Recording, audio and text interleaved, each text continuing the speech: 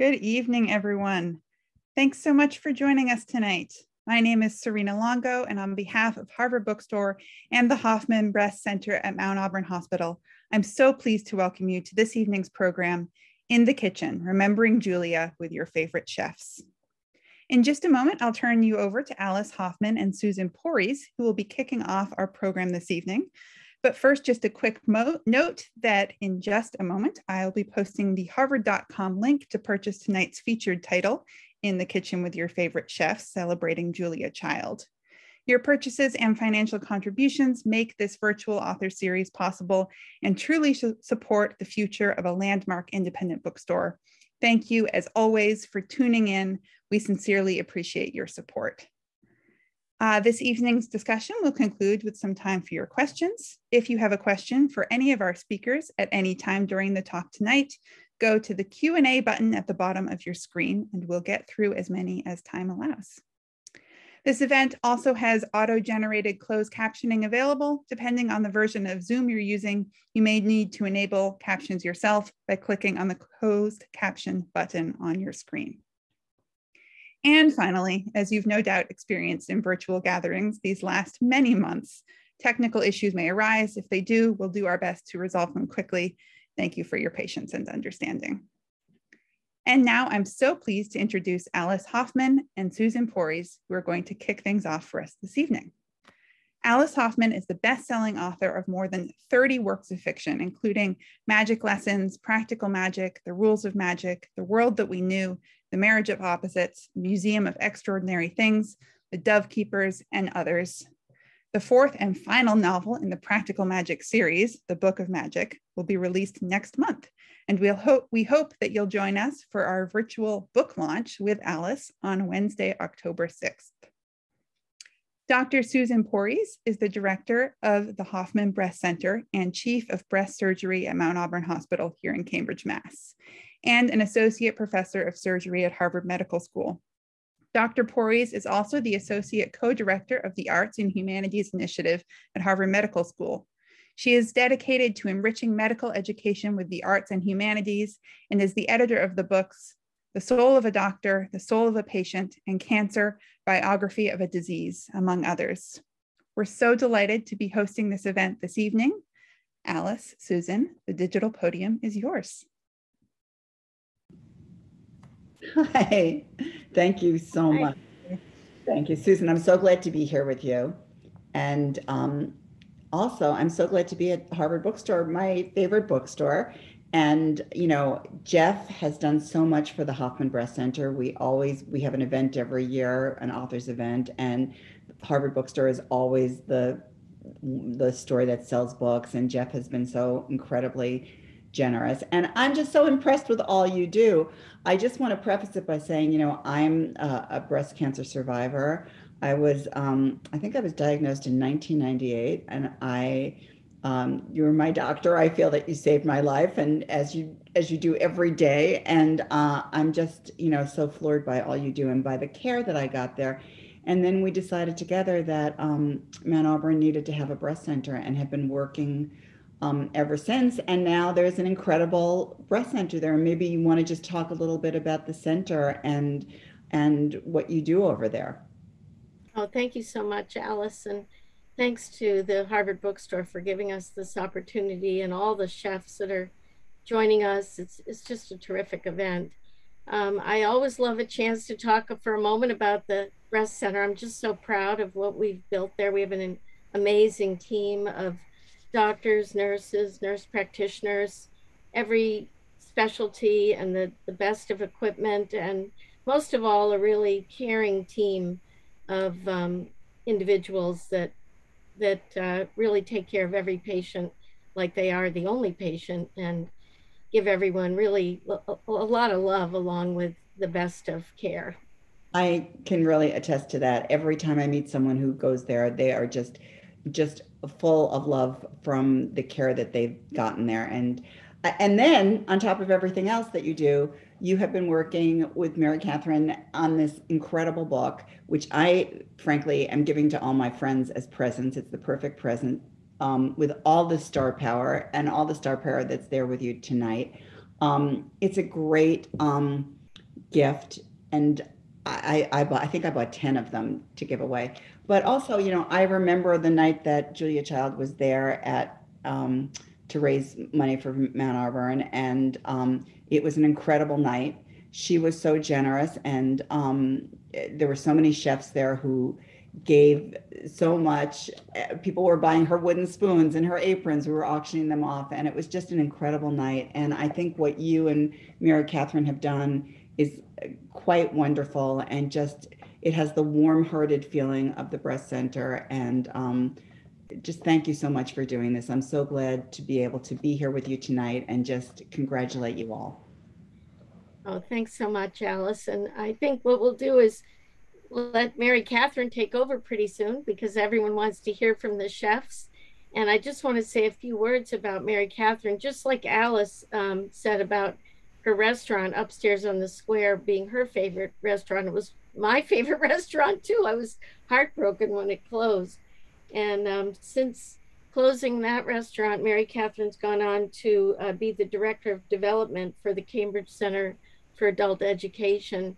And it's just been a joy to work on this with her. And I haven't really met many of the chefs in person, just a few of them, but just to communicate by email the stories they sent, the recipes that they gave. I just feel so lucky to have all of that great energy come this way and help the breast center. And I'm really looking forward to hearing the discussion. So Mary-Catherine, I'll turn it over to you. Sorry. That's my phone. Thank you so much, Susan. I have to you know, sort of piggyback on what you said, because my mother died of breast cancer, which is why I've always been our restaurants were always close to Mount Auburn Hospital. And there's always been a great partnership. But I have to say, because I've had, you know, I'm considered high risk or whatever, I'm there like four times a year, and people are so nice there. Everybody is just so delightful, you know, sort of almost happy to see you. And they're just all so sensitive and wonderful. And I have to say that probably comes from the top. So congratulations for having a really wonderful group of people that you've inspired there. And I appreciate it. So here we are. It's kind of fun to think about restaurants in the 90s when Julia was at her height, and restaurants now. And we're going to talk a little bit about that. But in the meantime, first, I thought I'd really introduce, and maybe you all want to come in, you chefs, as I introduce you, just to give a little bit of a biography about what we're talking about, who we're talking about. So first, I want to just talk about Gordon Hammersley, whom everybody knows, of course. So Gordon and his wife Fiona opened Hammersley's Bistro in a tiny storefront, which I remember because I was living in the South End, in Boston's up-and-coming South End. The restaurant's bistro inspired food and was unique and simple.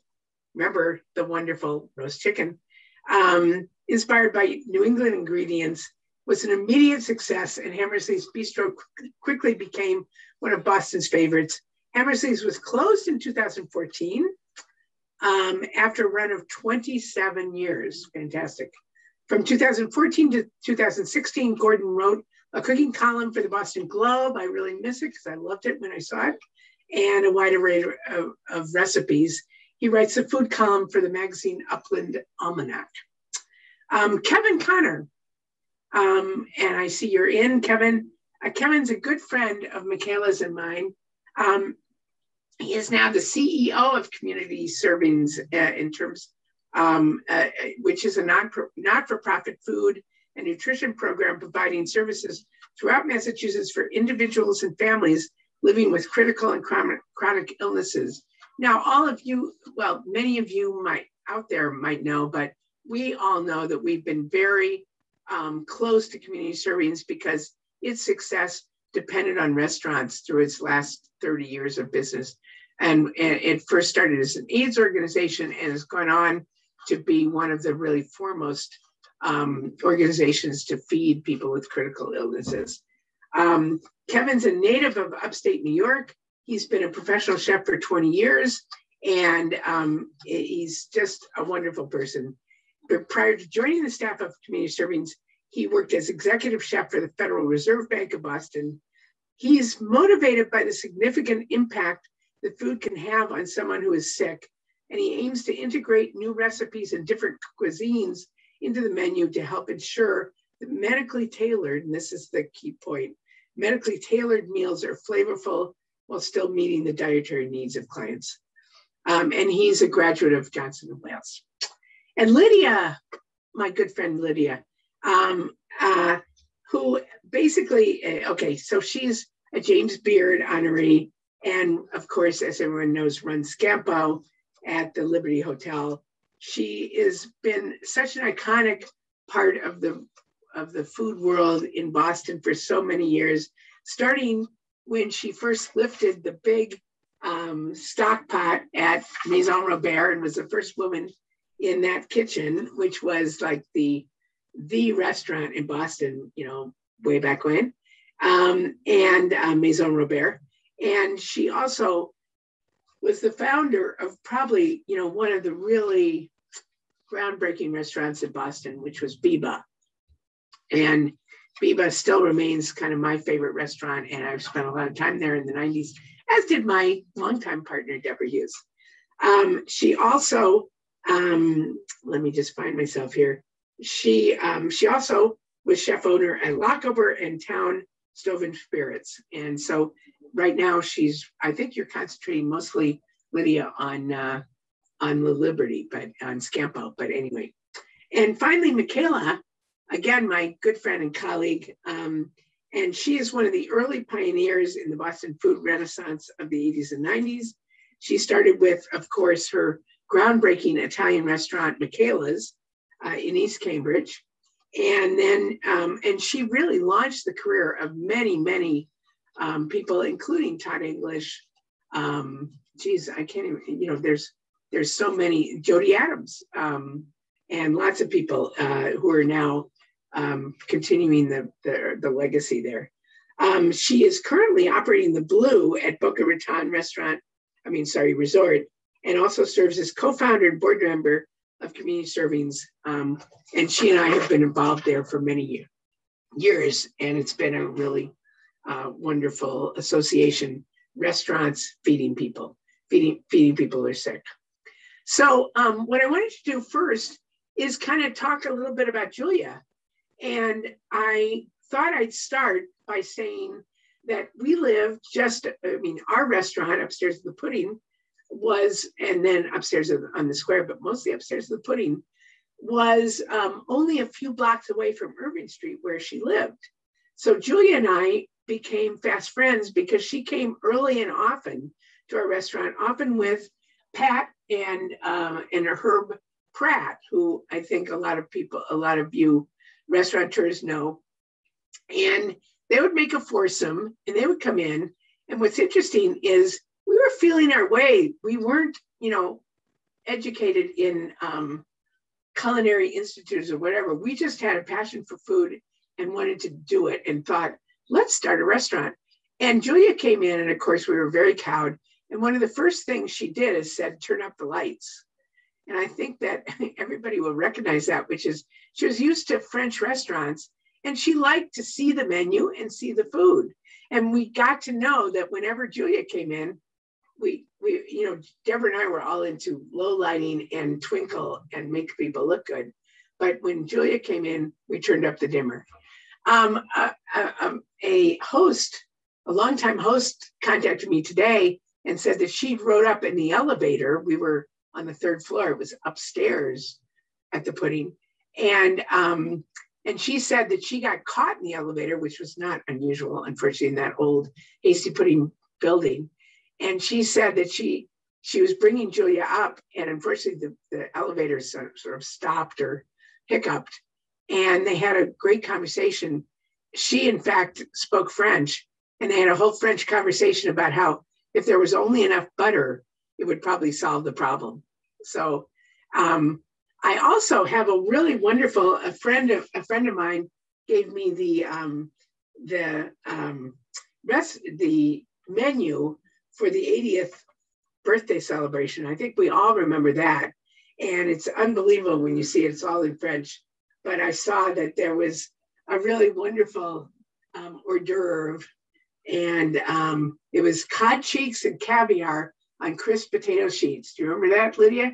And it was you and Susan Regis, who of course was a longtime chef with us at Upstairs at the Pudding and Upstairs on the Square. So with that, what I want to say is that's some of our reminiscences of Julia, who was and one more, which is when she came back from Santa Barbara, where she moved to when she got older and wanted to have a little bit of more controlled life. She came back and she invited me and Deborah to breakfast at Pat Pratt's, right at the point when we were between Upstairs in the Pudding and Upstairs on the Square. So that was, 2000 or so. And she wanted us to bring the business plan, the kind of coda of what the restaurant would look like, and talk to us for 2 hours about exactly what this restaurant would be like. And I thought that was really the most wonderful thing about Julia. Julia was a great gossip. Every time I gave her a ride back from Boston, which was often from women's chef events, she wanted to know who was there, who was sleeping with who, not quite that, but also, who was coming up, who was going down. She was a force of nature. And I know we want to talk about lots of things tonight, but I think we start by talking about Julia. And I thought maybe Gordon, you could start us off and say, when did you first meet Julia, and what was your last meeting with Julia? Yeah, interesting.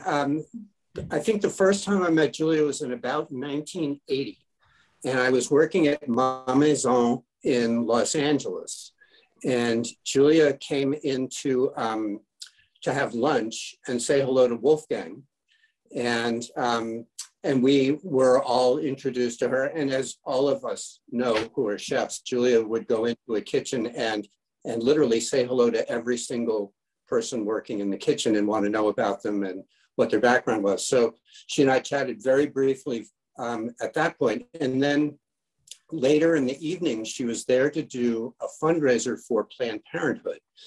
And it became very clear to me about 3 o'clock in the afternoon, I had just finished cooking lunch with the rest of the crew, that it was going to be a disaster. The bit was that, and understand this is 1980, the bit was that the women were going to hobnob in the front of the restaurant and drink cocktails and smoke cigarettes, and the men were going to help Julia in the kitchen. It became very clear that nothing was getting done, and I volunteered to help along with a couple of other people. My job was to make braised celery, and then the next night she was going to do a demonstration for Planned Parenthood somewhere else, and she invited me to help her in that too. So it started kind of a great friendship there. Fiona and I used to go to Santa Barbara and have lunch with her and Paul, and Fiona and Paul would talk about whatever they talked about and look at photographs and stuff. And Julie and I would cook lunch in the kitchen. It was lots of fun. Later though, 1983, Fiona and I were headed on our way back from France. And I said to Julia via telephone from France, I said, Fiona and I are thinking of moving to San Francisco. And she emphatically said, no. She said, you're coming back to Boston and I want you to meet LYDIA SHIRE because you need to work for her. And I did. There we go. See, that's the thing, is that when I was saying how many people work for whomever, it's such a big octopus of people who, I don't know who's at the center, but there's many tentacles. Lydia, why don't you weigh in on this and talk a little bit? I know you love Julia, and I'd love to hear a little bit more. Well, I always try to describe her as almost a humble person. She was more interested in getting people together. She'd open up her home. She would have innumerable events there. because she really wanted to see the interaction of person A and B. It wasn't about herself. And I just thought that was really one of the best things about Julia. And yes, she did love gossip. In fact, one night she came to Biba. There were about 10 people there. And at the very end of the night, I went out and when dinner was over and I sat down next to her and she leaned over and she said, "So what's the gossip?" And I couldn't believe that she said that to me. And, you know, I can't even remember what I said at that point, but then she looked at me and she said, "Let's go to Chinatown. We haven't been to Chinatown in a long time." And she loved Chinese food. And so we have done that. We've done that. And she would have the duck with taro. She loved that. You do know that Julia did not like arugula. She liked watercress, but she hated arugula. And she was very particular about her lamb. She always liked it medium or a point, you know, just to the point where it's a little firm, not bloody rare. And I think Julia was really right on the lamb. Even now I find myself, I like lamb that is what we call set, you know, not gibbly rare. What do you think, Gordon? Don't you kind of agree with that? It's kind of, uh-oh, you're muted.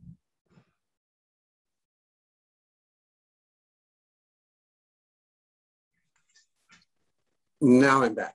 I was just going to say, when I first came back from France and I was cooking lamb at the Seasons Kitchen, and I sent a lamb out that was super rare because that's what I was used to. And you said, "You know what? The Americans will not eat that." And now, today, I cook my lamb just under medium. So I think you were right. She was right. I agree. As usual. Yes. Michaela, do you want to, I know she loved Michaela's restaurant, Michela, in, you know, East Cambridge. And do you want to talk a little bit about Julia and your reminiscence? Yeah. Well, I was late to Julia, not with you guys. You met her early on in California. We're so old. Yeah. But she I think it was the Morashes who brought her in to Michela's for lunch. She said, you know, and she said, "I've heard this is a good place, so let's see." She wasn't really, you know, like arugula. She was not inclined to the Italian. She was really so much a Francophile. You know, watercress made sense, arugula not so much. But she said, "Oh, well, this is good. This is good." It was when Todd was the chef, and we had been open only about 8 weeks, and Todd was barely on his feet. He couldn't even breathe. He was so exhausted. So it was a Monday, and he'd taken the day off. And I kept trying to get a hold of him, saying, "You have to come in. Julia's here. She's here. She's here for lunch. You got to come in. You have to say hello." But he didn't make it for lunch. But she immediately after lunch, as Gordon has said, went right into the kitchen and walked from one person to the next. And Zelda, who was the sous chef who was on that day, who was a really talented woman, she said, "So what's your history? Tell me, you know, how did you get here?" And Zelda said, "Well, I didn't go to school." And she said, "Well, so what? How long have you been cooking?" And Zelda said, "Well, since I was 15. "Oh, so you've been an apprentice. That's why you're so good." "Well, that's wonderful. Keep it up."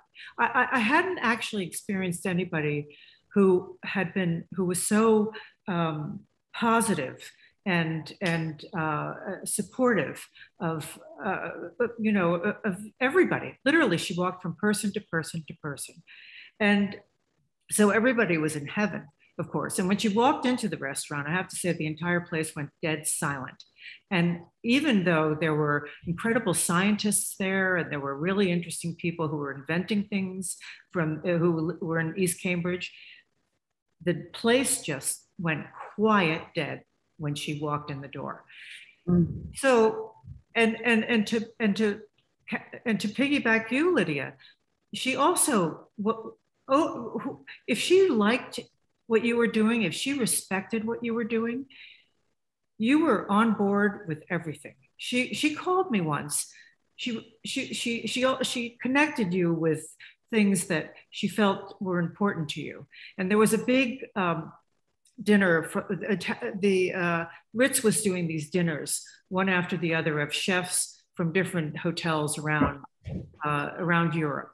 And they had the chef from the Cipriani in one night. And so she called me and she said, well, come to dinner. You know, there's an Italian chef there, so you need to come to this dinner. She would never have invited me to a French dinner or, you know, any other country, but it's Italian. You like Italian, you're Italian, you come to the Italian dinner. And while we were sitting there, the first course was a sweet and sour fish that he was making. I don't remember who the chef was, to be honest with you, but I was also 7 months pregnant.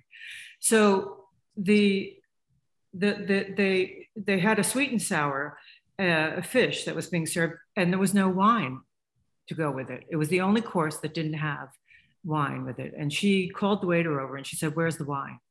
And he said, "Well, there isn't." He said, "There isn't a wine that goes with this." She said, "Of course there is. Find one. How about an Asti? You have one of those?" And he came over and poured 2 glasses of Asti for us. And she said, "Cheerio," you know. So, and I thought, oh God, I'm so pregnant. Oh, what the hell? and you couldn't say no. I mean, there was no way to say no. But that she was so welcoming and warm and humble. She really was humble. And I think she encouraged that in everybody around her. Yeah, that's it. It's absolutely true. Thanks, Michela.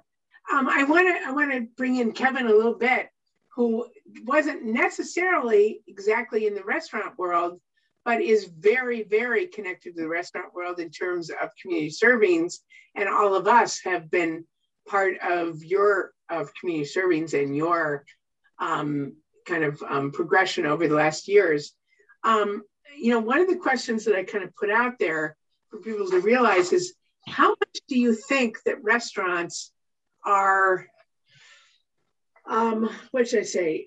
You know, how much does the public know how much restaurants do philanthropically and are part of, both in the 90s when maybe things were a little bit different and we maybe didn't think quite as much about our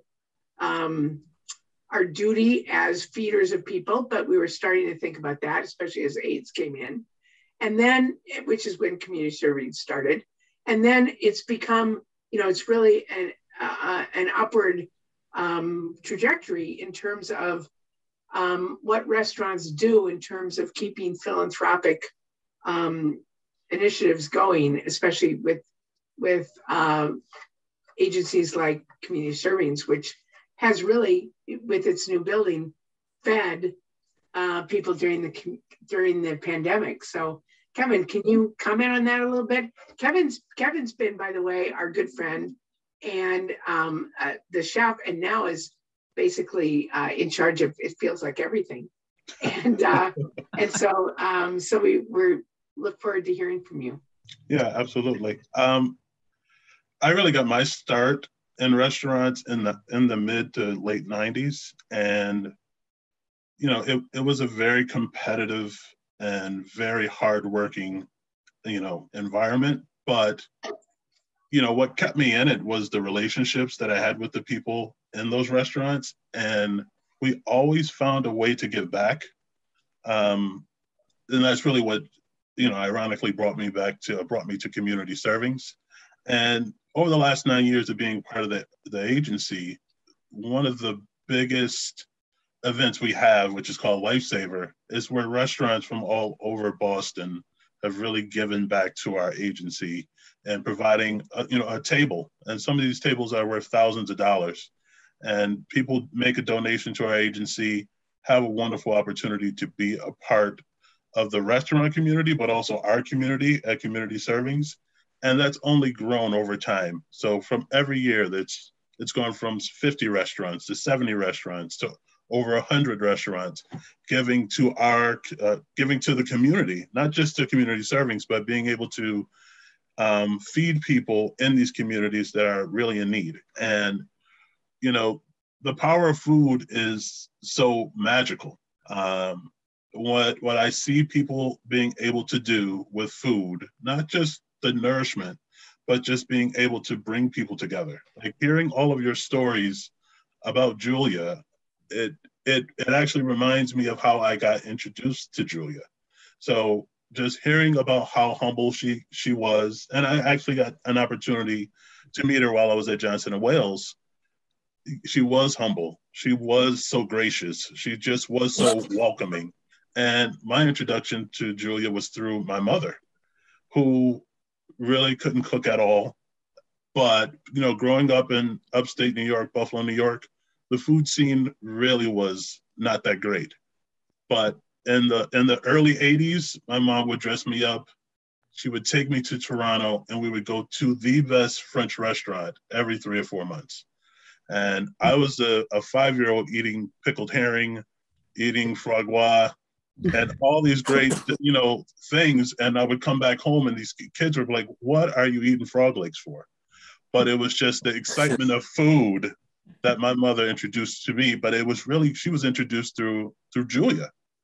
And I think, you know, as I grew up, I started to understand how food really impacted me and the importance of being able to give back through food. And that's what community servings is all about. You know, the agency is 31 years old and, you know, we serve the whole state.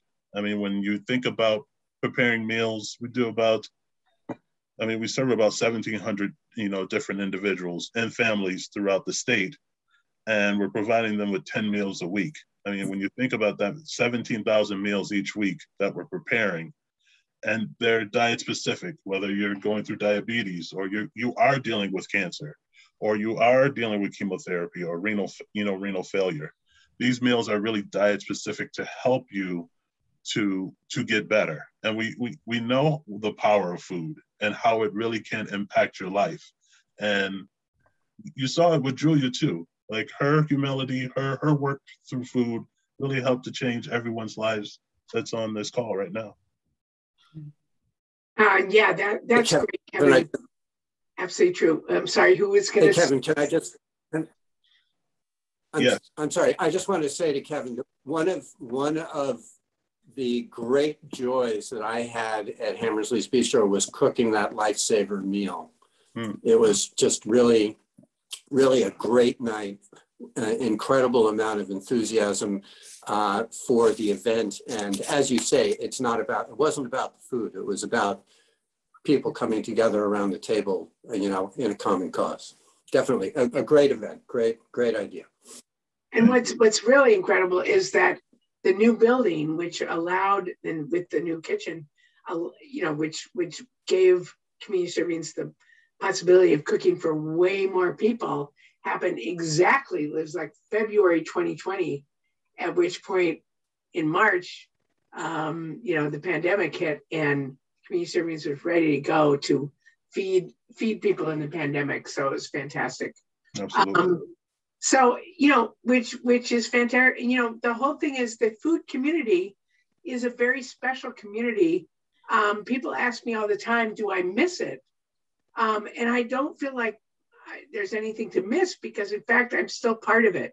So when I walk through Harvard Square, I see 1 million people that we married because we did a lot of weddings.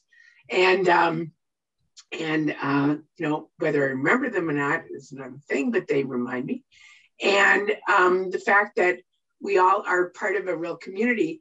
Now, the thing that was interesting in the 90s, though, and 2000s, before the pandemic, was that it was really a cool thing to be working in a restaurant and to be a chef in a restaurant. And you know, people who might have considered a career in medicine or law thought, okay, I'm going to commit myself to the culinary world. And by the way, I'm going to put on a chef's hat and I'm going to be, own a restaurant in 5 years. Now, for some people that worked and others it really didn't. On the other hand, I think that since the pandemic, that has really changed.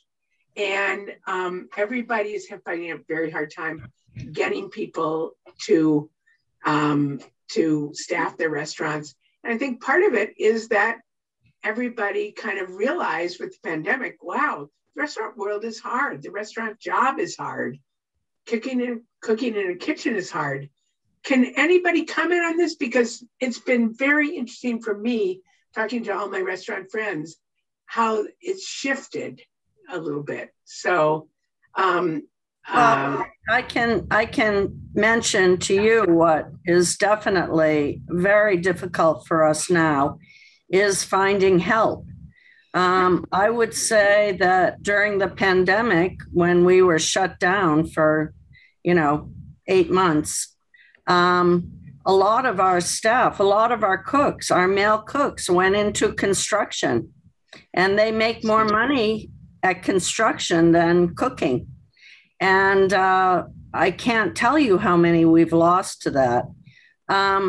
We just get by. Simone, my co-chef, is amazing at finding people. He's Colombian and he's got his fingers out all the time. But even right now, he is struggling, and it's difficult. I think that it was a time, oops, okay, wait a minute. No, you're good, you're good. I am, okay. I think that, I think that what the pandemic did was it allowed people who were working for the sake of making a paycheck rethink their lives to some extent. And they were in the restaurant industry, not because it was a great passion for them, but because it was a really okay way to make money. And it was exciting and interesting. And every night was a little bit different. But it wasn't as though lots of people were not drawn to it because they had to cook. They had to be a part of an organization. I think the people who stayed in it are the people who actually really love it. But now I think we've depended on people for a very, very long time who haven't necessarily loved it, and they haven't been making a living wage necessarily. So I think we're in a very, very, very difficult time for our industry because we're taken for granted to some extent. That we have, you asked us, one of the questions you asked us to think about was, what's different now between, in the restaurant business than during Julia's reign? And I think it actually has to do with business, that it's no longer, it is about business. You drive the numbers at the top, you have to drive the numbers at the bottom. And we cannot possibly charge enough many times. I mean, you do figure it out, but guests don't want to pay for what it is that you need to pay in order to make people have a fair living. And I do think that's where you have to start. You have to start by increasing all the wages. And that was not the case during Julia's time. People were just happy to be in that business to some extent. But it's a business, and it's more of a business now than it used to be, which isn't to say that I still believe it's an unbelievably creative business. It allows people to dream and to, listen, I'm sure, Lydia, every time you make a dish, you taste the whole thing before you even make one piece of it. It's all in it's in your DNA. It's in your mouth already before you've actually made the plate. That's incredible. And you, Gordon. I mean, I'm not I'm a restaurateur. I'm not the chef. I have been saying that for 35 years. I am not the chef. Exactly. But, I have a good palate, you know, and I understand people to a certain degree.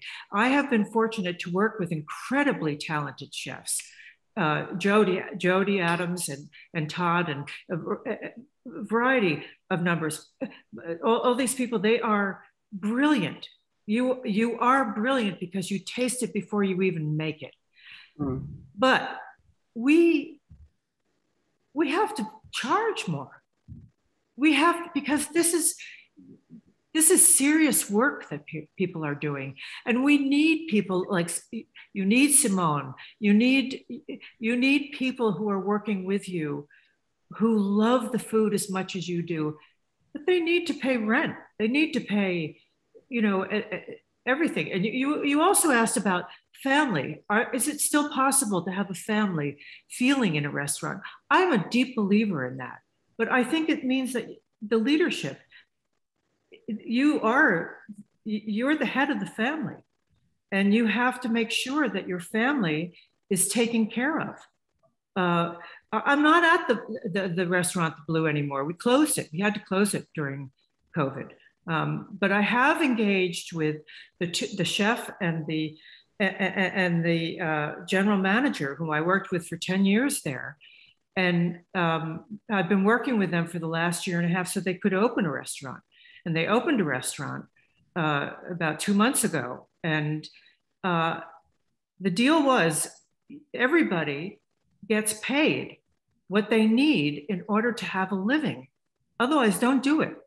You have to be able to support the people who are working for your dream. So I'm a little, you know, I so agree with you, Michela. And it seems like a dream when we think of the restaurants in the 90s and early 2000s. It's very hard to realize that that you are responsible for every, you know, for dishwashers, for every line cook, to make sure that they make a living wage. Like, for instance, Lydia and Gordon too, would you open a Biba right now? Would you take that kind of risk to open a, you know, what to me is such an incredible restaurant, Biba, or Hammersley's? Would you do that in 2021, gone on 22? Would you take that risk? I mean, I would. If you put that, yeah, but I gotta say, Lydia, I know you really well, and you, like me, will take any risk.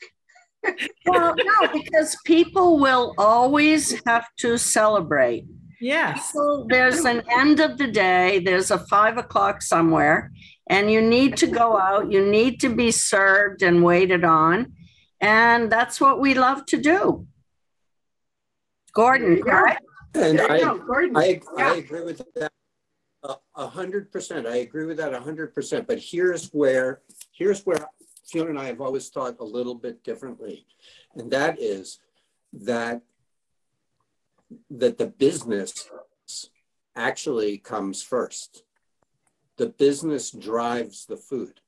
The business drives the real estate deal that you make.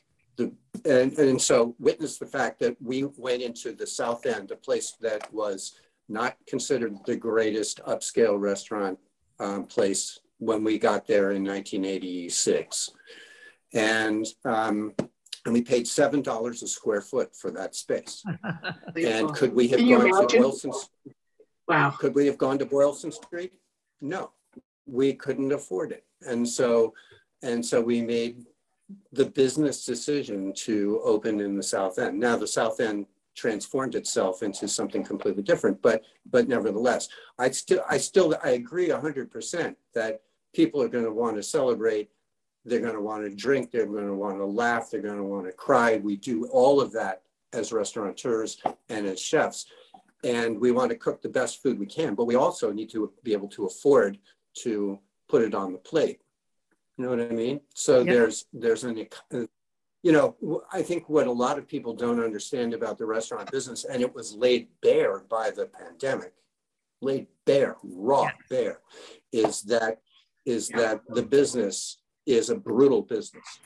And that if you don't know what you're doing and you don't understand the numbers, then you're going to fail. Right. I Yeah, agree. passion for food is not a reason to open a restaurant. At that point, give dinner parties.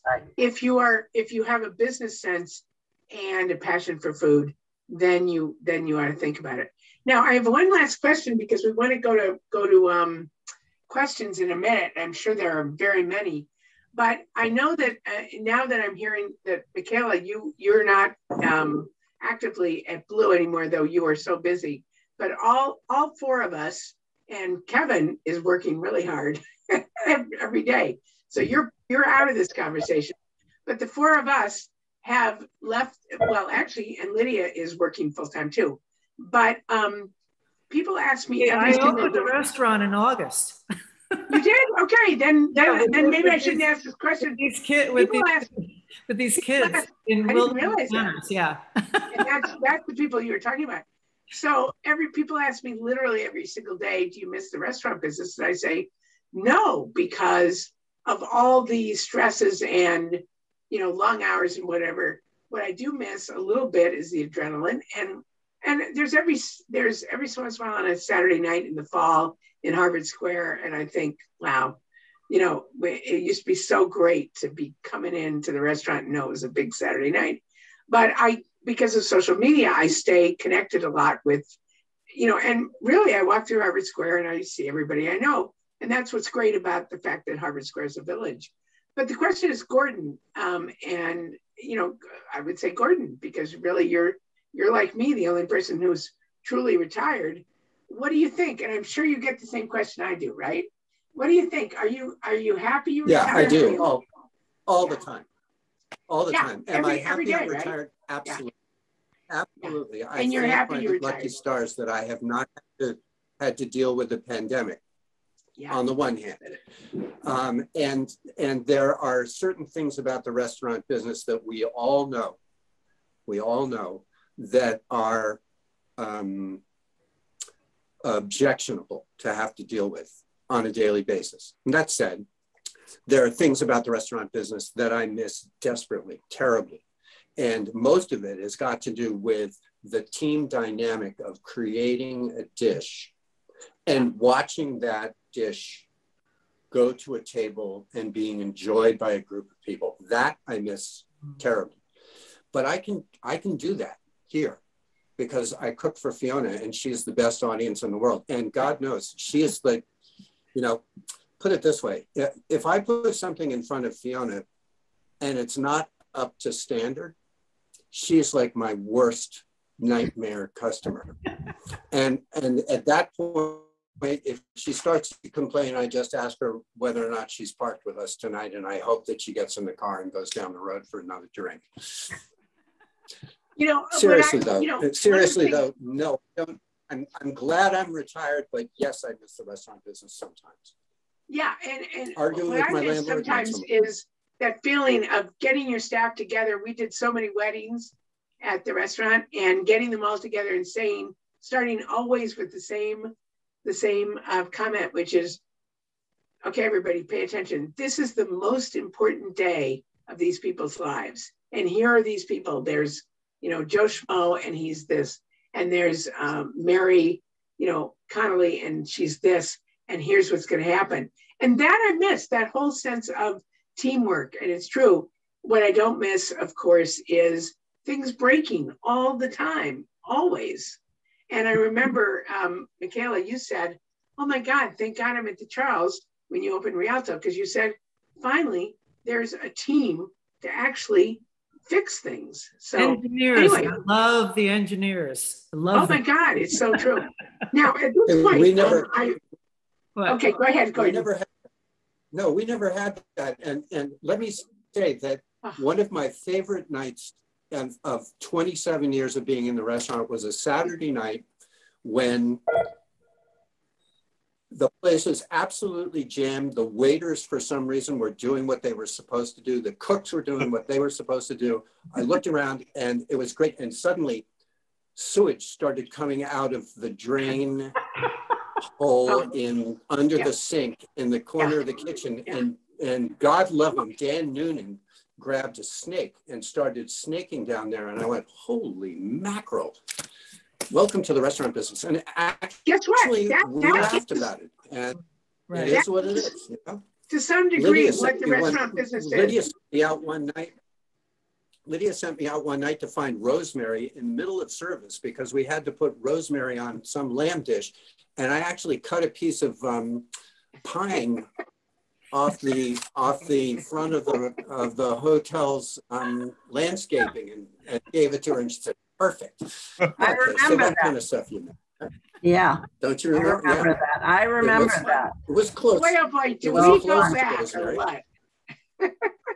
That's fantastic. And believe me, we all have those stories, and it always seems to involve sewage somehow, you know. Yes. I mean, we were in a 120-year-old building, so right. My God. Anyway, let me open everything to questions. And now I'm going to look at the chat and see what, if there might be any questions that people have.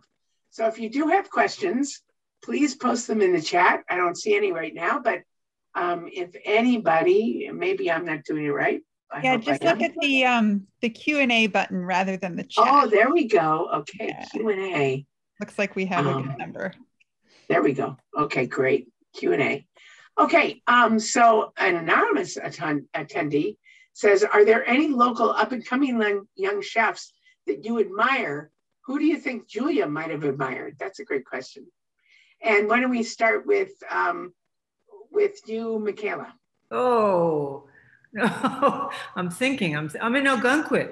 So, oh, okay. Well, what do I think? I think actually that I think she would have roamed all over the city, and I think she would have loved she would have loved the expansion of Formaggio and the various people who are behind the scenes there.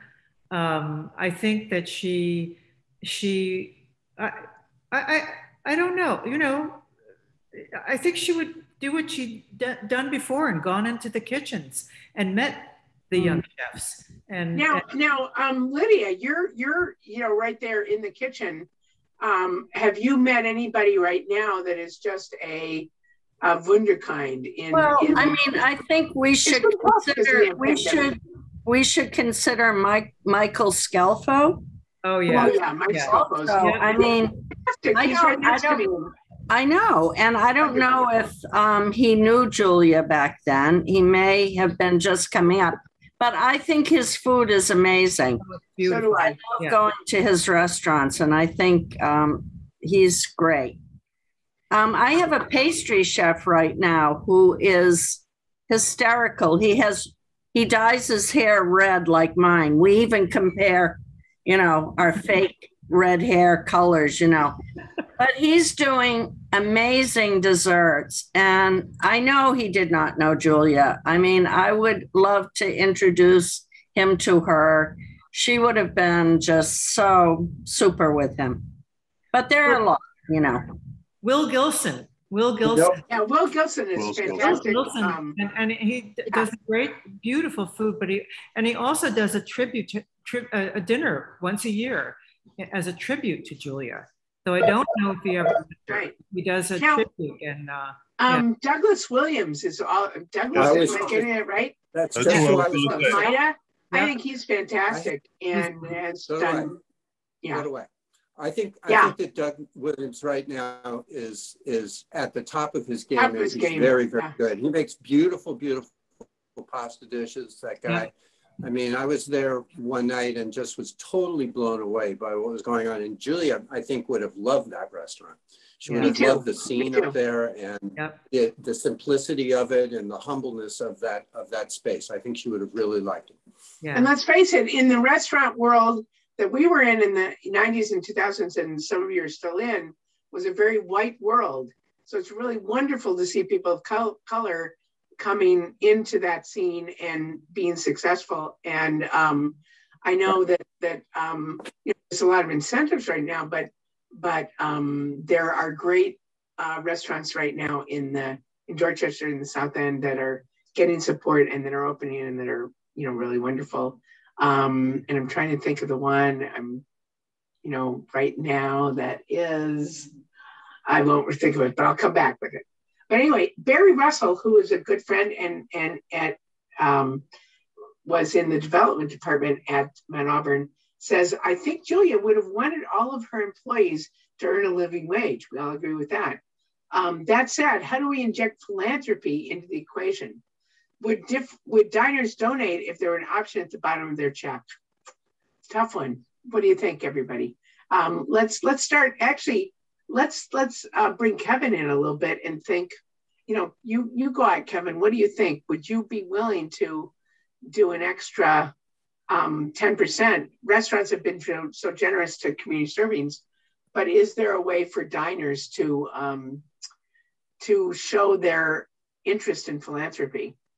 I absolutely think so. I think what the pandemic has done is really given us the opportunity to really appreciate what the restaurants have always done for us, giving us a place to be able to dine and celebrate and not have to think about washing a dish and just enjoying yourself. The restaurants really have always provided that. And I think this is a time where the public should be giving back to those cooks, to those dishwashers, and to the restaurant community. I think it's a great opportunity to just give back. I myself, just being in the industry for so long, not only would I tip the waiter, but I would tip the kitchen. I think it's just important that we find ways to give back to everyone that works in the restaurants, and that's what keeps them there. That's what really shows your appreciation for what they do. And whenever they ever had the opportunity, like when I was working in restaurants, I would always find time to give back to a city mission or Pine Street or wherever I could, because I've seen the importance of it. It's hard work. It is. You know, I worked at Number 9 Park and worked at Radius, and they were in wonderful restaurants. And like, I have a sewage story from Radius as well at the most busiest time, but they were glorious times of my life of just working and just everyone, you know, with a great mission to serve. But right now, I think it's really important that we look at restaurants and show our appreciation for what they do. Really, truly do.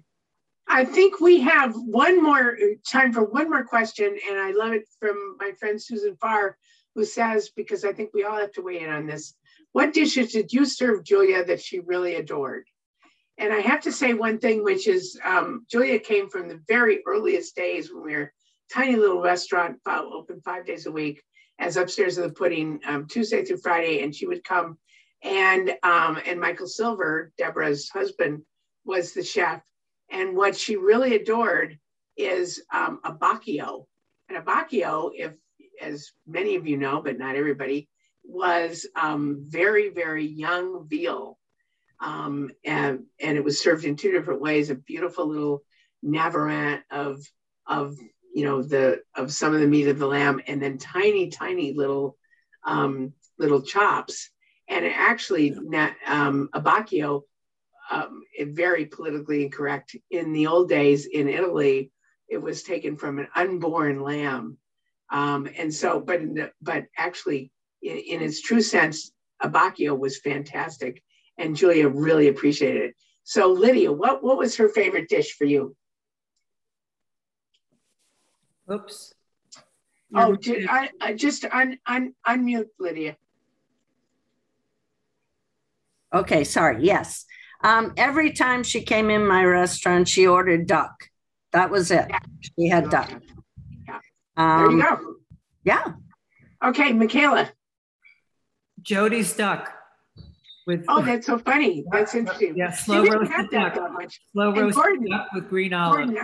Gordon, I'm sure it's the chicken, right? Often the chicken, but I got to just tell a funny story about, we were serving red grouse that I had gotten from Scotland. Wow. One menu came in and she wanted red grouse, and she was sitting in the corner with Herb and Pat Pratt. And the waiter had to tell her very clearly that this is a wild bird. It's been shot with a shotgun, so you may find some pellets in it. She said, no problem. She was given the dish. There was a guy who sat down next to her, table of 2, right next to it, and he looked over and was thrilled that Julia was there. And he said, well, I'll have what she's having.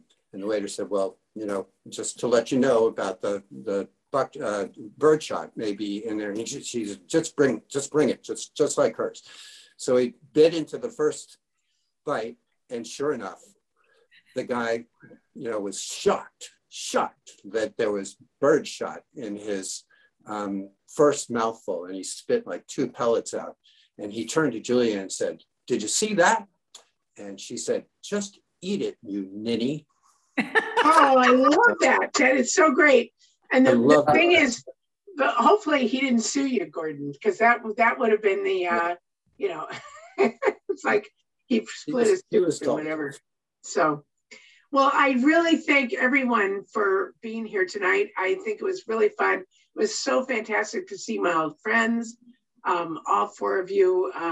And the one thing that we can bring out of tonight is that we all need to keep celebrating, keep eating, and keep supporting restaurants, and that restaurants need to keep supporting philanthropy because, you know, let's face it, we all, you know, restaurants are about feeding people, and it's not just the people who can afford to pay, but it's also, you know, supporting some of the agencies that that do such good work like community serving. So so I take it back to Harvard Bookstore, and you probably want to wrap up, right?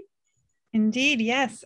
Thank you all so much. This was really pretty wonderful. And I don't know, I gotta say, it made me a little emotional just thinking about food and restaurants during these times when, you know, everything is complicated and things are changing quickly. But it was just really wonderful to hear you all speak. Can I leave you with one last thought? Of course. One time, I think that all of my cohorts in the restaurant industry remember Chaîne de Rôtisseurs dinners. And some of these wine dinners that were very pretentious, and don't quote me. God, anyway, at one point, there was a really wonderful dinner, and we did a special menu, and our graphic designer, Melanie, did a beautiful job with all the little stars. It was at Christmas. And Julia insisted upon coming in the kitchen and doing that whole thing where she was going to take the saber, in this case, a kitchen knife, and, you know, cut off the top of a champagne. She had a few glasses of wine, cut off the champagne top, which is a very French tradition and whatever. And so this was toward the end of the dinner, and the whole staff obviously was in the kitchen. As we all have all said, she loved to come in the kitchen. And so we set her all up, and we kind of were like this. But you know what? She pulled it off.